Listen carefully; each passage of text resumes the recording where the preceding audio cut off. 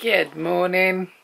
I am sat in front of my window. We're going to do another speed makeup this morning. I don't know what I want to do. I've really been enjoying the colour yellow lately. So I don't know whether I want to do quite a neutral eye and that pop of yellow somewhere again, or just I might do a blown out yellow eye and a winged liner. Put some cute little freckles on maybe. Yeah, not sure. So we're going to go quite light and nice on the skin and just make it really glowy and pretty. I don't want anything like too heavy. Everything's going to be kind of like nice and perfected looking, but I like my skin to look like skin, so let's get into it.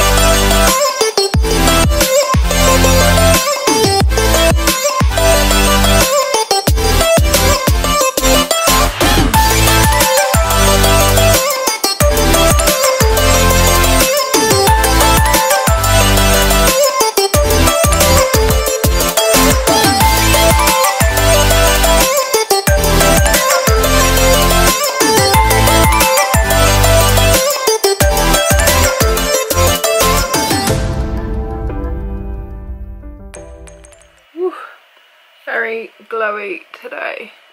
Whoa. Let's give it a little bit of a pat. This one is very chilled. I am editing and I'm just going to make some lunch actually. It's 1:20 and I'm going to make lunch at lunchtime. Who am I? Amazing. I had a green smoothie this morning. Had a load of ginger, some carrots, some celery, some cucumber, a little bit of banana, a tiny bit of protein powder, a load of spinach, a tiny bit of orange juice and a green apple. That's what I had for breakfast. Probably about 2.5 to 3 hours ago, so it's still kind of late-ish, but because it's liquid I find that I kind of get hungry not so long after if I don't put a load of protein powder. So that was kind of more like a real, mainly just fruit smoothie. So we're going to go and sort some lunch now.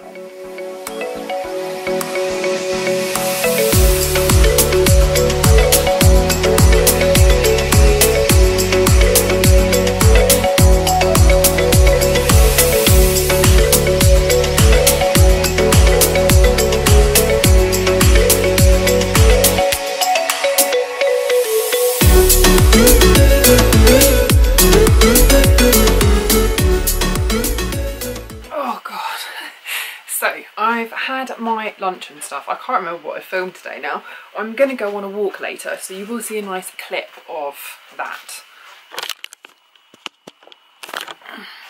I thought I would do some questions from my Q&A. I asked you guys on Instagram earlier if you had any questions for me, and other than the usual talk dirty to me, you've won an iPhone and all of that kind of stuff, I've actually got some decent questions. So someone's asked, what veggie sausages do you have, because they always look nice and the ones my daughter eats never do.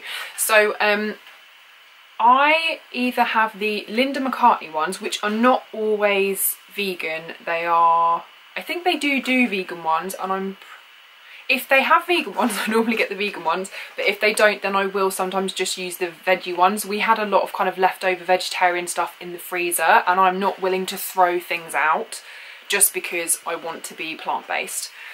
So the Linda McCartney one's always really brilliant, but I would say, although they do have that kind of sausagey flavour, the texture isn't the same as a real sausage. I find if you pan fry them or you bake them, they're really nice both ways. I also cut them up and put them into stews and things, and obviously I have them with my roast. But if you want a brand of sausage that really weirdly tastes like actual sausage from what I remember, including like the texture and stuff, then I would try the Naked Glory ones.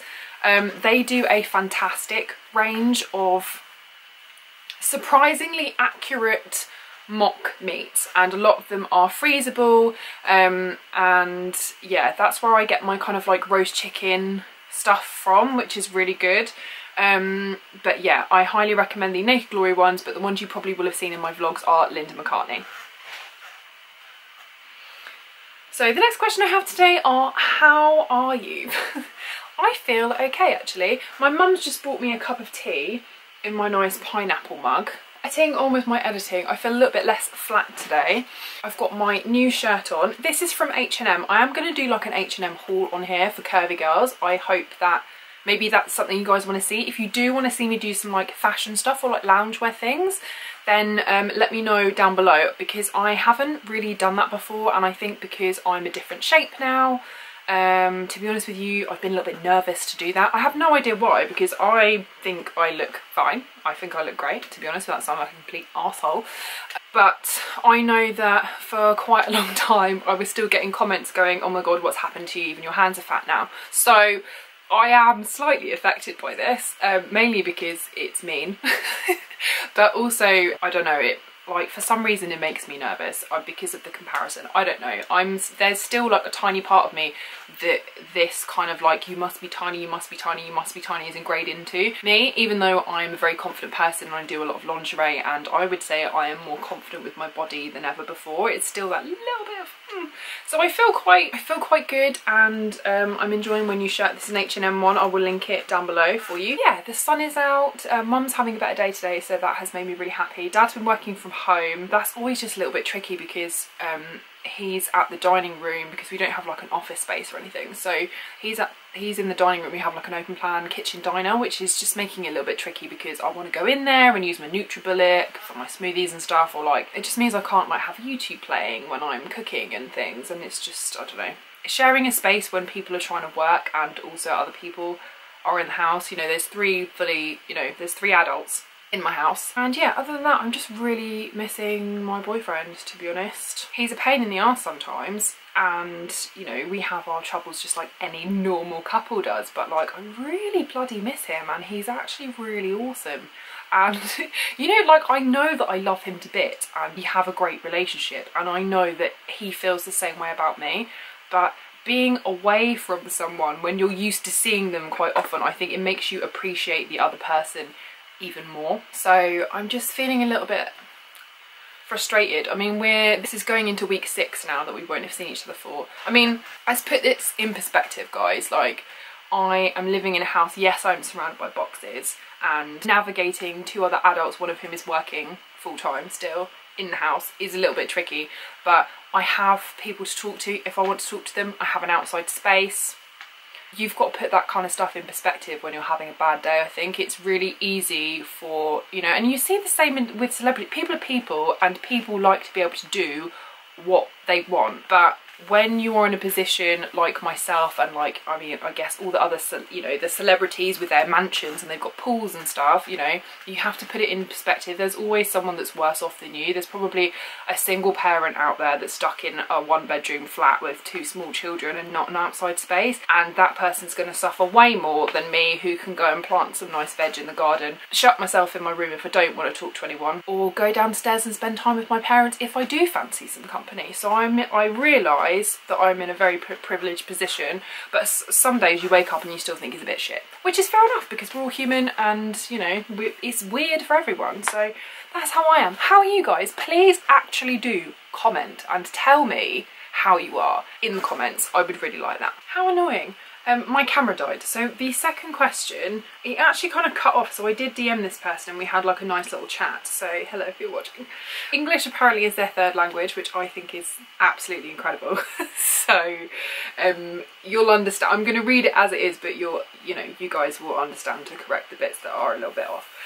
So they've said, how did you handle challenge of body acceptance after gaining weight, and have you been able to change the internal body image of yourself? Because I had a similar experience and I really struggled with it. I've been following you on YouTube for years. Apart from your valuable contents, I like your strength that you show in a very real way that we can all relate to. That's what we need the most in this world, real people. And yeah, maybe by being real you don't get that much followers because the human nature tends to go for the illusion most of the time. Still, you're having real followers and you're literally influencing them to get over their struggles. Sorry if my English is not perfect, it's my third language. That is still like, that's so incredible. I wish you all the best and be always the gorgeous Hannah we all adore. First of all, what a really lovely, lovely message to get. And also a very interesting question. I just want to start off by saying that I received a comment the other week. In fact, I think it was like my first vlog on here. I went and checked out this person's YouTube channel and then immediately blocked it anyway. And they'd just kind of left me a backhanded compliment to kind of, I don't know, try and upset me, I guess. But they said it was really cute how much effort I put into my channel because I have so many inactive subscribers. True. And it's dying. And to get something like this after having a comment like that is the reason that I make these. You guys know I have a normal job. Well, I don't know if it's not a normal job, but you know what I mean. I have a regular job. I don't really earn any money from YouTube. I did my first sponsored video a couple of weeks ago, and that was with DNA Nudge. I'll link all the stuff down below and put the video in the down bar for you if you haven't seen it yet. I generally don't make enough to even cover my phone bill. I think I might make like $20 or something a month, which over a year is like a nice little bonus, but is nowhere near enough for me to live on. Like, it wouldn't even buy me one train ticket to work. So I do it because I like it, and I do it because I have, to me, it feels like a lot of people that really appreciate my videos, whether that's me talking about my mental health struggles, whether it's talking about my body, my job, how my body image has changed as I've got older, I've got bigger, I've gained weight, I've lost weight, I've done all these things. And I think that is why I do it. I love beauty, I love kind of the teaching aspect of doing makeup and things. I like sharing my hints and tips and stuff with you guys. I like sharing my experience. And I think some of the things that I talk about that are a little bit more serious are real kind of really worthwhile conversations to be having, and I don't do it because I want to be really popular on here. If I wanted to be really popular on here, I would be doing some kind of drama videos, but I'm too old for that shit and I don't have patience for it. I don't want to keep up with the YouTube drama. There are brilliant commentary channels that I enjoy watching that do a really good job and say the things that I kind of agree with, but I don't need to be doing all the kind of drama and it's just not my style. I would rather be myself and have less of you and have the people that are really interested and have the same kind of foundations and morals and kind of same thinking as me, I guess. So that was really nice to receive. Body acceptance after gaining weight it's been really tricky for me. So I have been bigger than I was for, I think, like 2 years now. 2 years? Is it coming up for, this is my third year? I spent a little bit of time as like an in-betweenie before I went like full plus size, and as I've talked about before, I have to work a little bit harder to maintain what's considered like a plus size figure. I would say by no means am I plus size, and I don't consider myself to be fat either. I would say, especially for my height, I am average to curvy, because I have a big bust, I have hips, I've always had like chunkier legs, if you will. I'm 10.5, 5'11". That's really tall for a woman. You will have seen in my gardening video yesterday that I'm almost as tall as my dad, so it's been interesting to deal with my change in body type, but I feel like I am probably more confident now than I was at my tiniest. I have the opposite problem now in that I need to track my food to make sure that I kind of stay the sample size for curve, which for me was a much better mental health choice to make, and I think a really important one to talk about, because I know that the trend on social media and in general kind of journalistic media outlets is to promote this kind of body image where you have to be either ripped or really skinny, and for some people that is just not natural. You can, if you kind of feel like you have to conform to society's norms of beauty and their kind of standards of beauty, then it can be a really dangerous path for some people. And I definitely found that as I kind of struggled to maintain a really tiny size when I went from like a teenager to in my early 20s, even though I was naturally always really slim, it was just never enough. And I was really lucky that I had good family and friends around me, and then it was kind of suggested a couple of years after that maybe I should try curve. So I think at first it was really difficult to switch my mind from being told that I had to be a certain tiny size to finding it okay to be a little bit bigger. And what I found was that I had much more of an issue with it than anyone else did.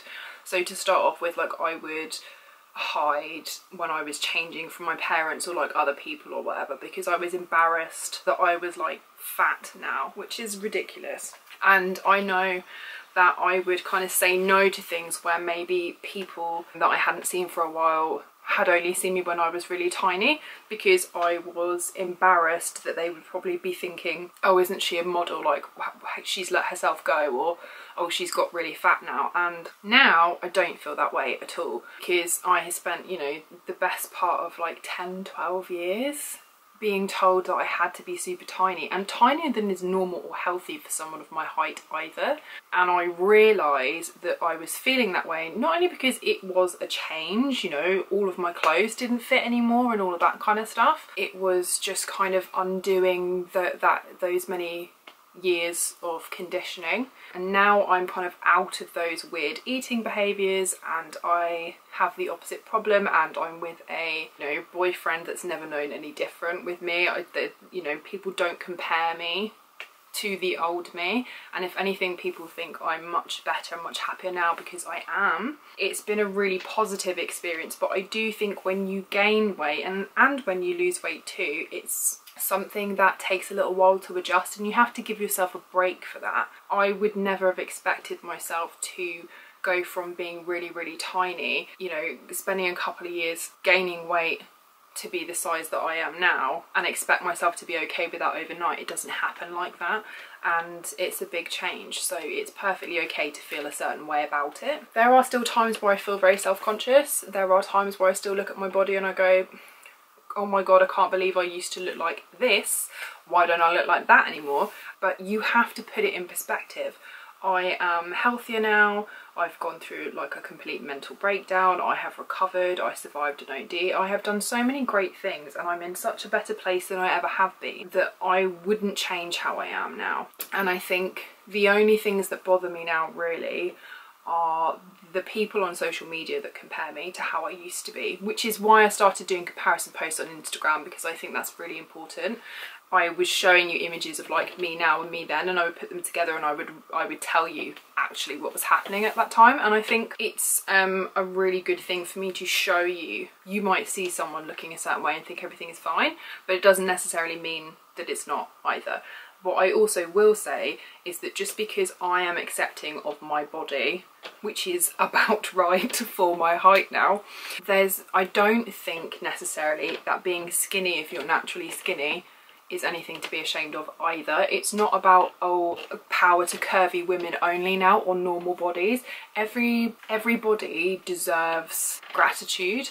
And every person deserves to like their body at every stage. To me, being curvier and, you know, spouting like body positivity and body acceptance is not me saying that being morbidly obese is healthy for you and promoting that. Any extreme is not good, but I think rather than kind of fat acceptance or that kind of stuff, which I've been accused of in the past, what I like to promote to people, bettering yourself, but still loving yourself at every stage. And that is the difference. I'm not saying to you that being really tiny is it's necessarily unhealthy. If you're 5'1", you are going to be really tiny because do you see what I mean? Everything is kind of like a case by case basis, and I still agree that people that are morbidly obese, even though they're, you know, they might do pictures saying that they're celebrating their curves and stuff, like, I'll still like the picture and think they look amazing and they're still beautiful. But every single person has to take responsibility for their health, and I think there's a difference between body positivity, which is what I like to do, body acceptance, saying that you are allowed to love yourself at every stage,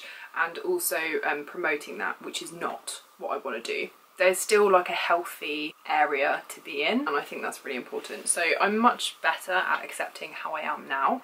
Yeah, I hope that answers your question. The last one I'm going to answer for today says, how old are you? I am 26 years old, but I will be 27 on the 13th of May. So I'm creeping steadily closer to 30, which is a little bit scary. So yeah, I am very nearly 27. I just thought you guys might like to see Big Gaz. He hasn't been out yet today. He's so cute. I love him so much. I hope that you guys are enjoying seeing my lizard mum life too. We spend a lot of time together, and he's adorable. How can anyone not like them? Look at his little face. He's like, what are you doing? I was sleeping in my food bowl, mum. Yeah, he does that. I'm going to have a little bit of a walk. My vlog for today is uploading currently. It should be done processing very shortly. And then, yeah, that'll probably be it for the day, to be honest. So, just headed out for my little walk. Just needed to get out of the house. I haven't really seen anyone yet, but I have a little bit of I'm nervous to see anyone, because you never know, like, are they going to go to the other side of the path as well? Are they not bothered? Are you just going to pass each other really quickly? Like, there's a little bit of nervousness there. And I haven't left the house in at least 5 days. So, we'll see. Anyway, I'll show you some nature.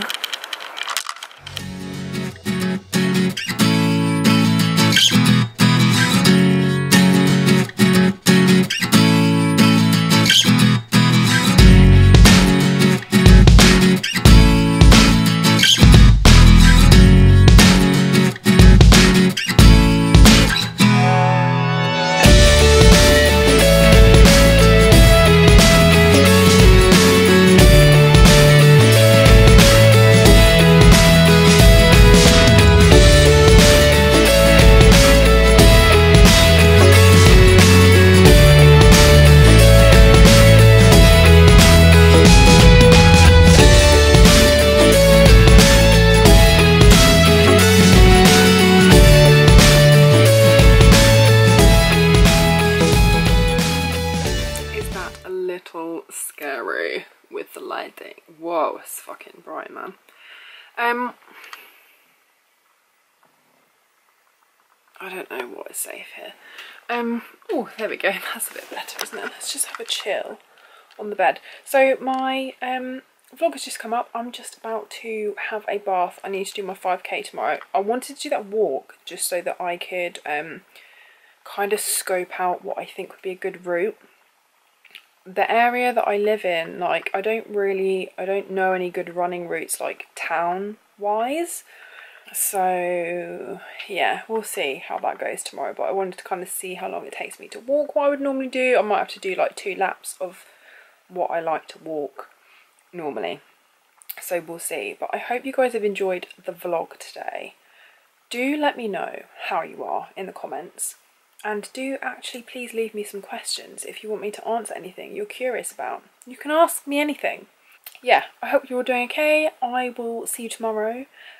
Do also please give the video a thumbs up, and do go follow me on Instagram, because I ask you stuff over there and we chat in the DMs, and it's nice. It's just a nice place. Lots of love to you all as always. Stay safe, stay indoors, be sensible, behave yourselves, and I will see you tomorrow. Okay. Bye. Bye.